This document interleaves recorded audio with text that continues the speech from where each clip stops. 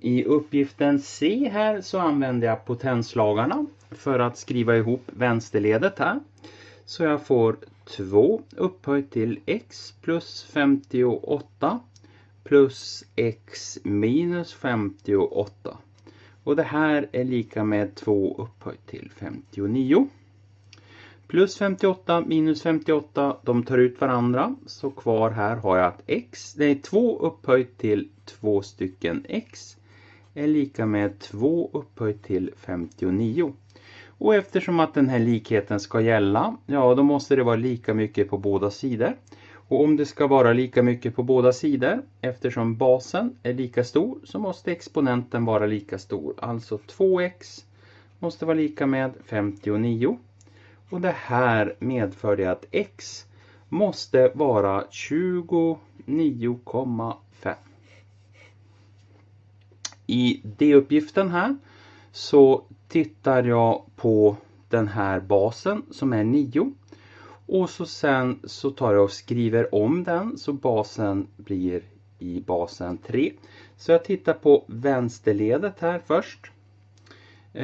9 är detsamma som 3 upphöjt till 2. Sedan har jag 7 plus 1 här. Och så sen har jag 3.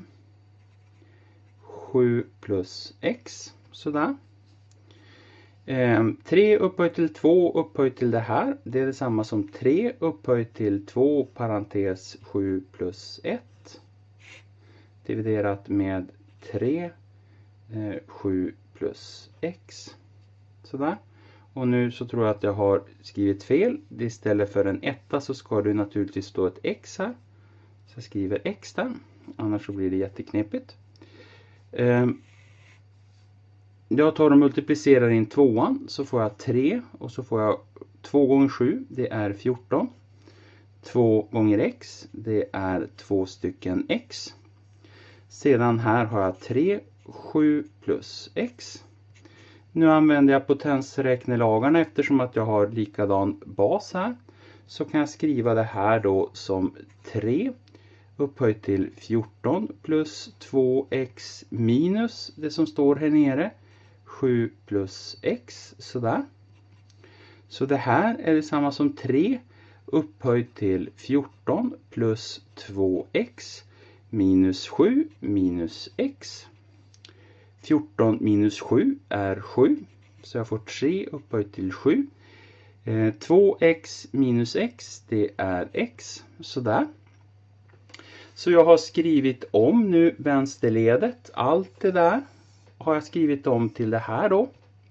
Så tittar jag på högerledet. Högerledet. 1/9. Jag vill gärna skriva om 1/9 i basen 3. Så 1/9 är detsamma som 1 dividerat med 3 upphöjt till 2. Och 1 dividerat med 3 upphöjt till 2, det kan jag skriva som 3 upphöjt till minus 2. Och eftersom att det här är en likhet så är vänsterledet lika med högerledet. Alltså måste 3 här, 3 upphöjt till 7 plus x, vara lika med 3 upphöjt till minus 2. Och eftersom basen här är likadan på båda sidor så måste exponenten vara likadan. Så 7 plus x är lika med minus 2. Jag tar och subtraherar 7 på båda sidor så får jag att x är lika med minus 9.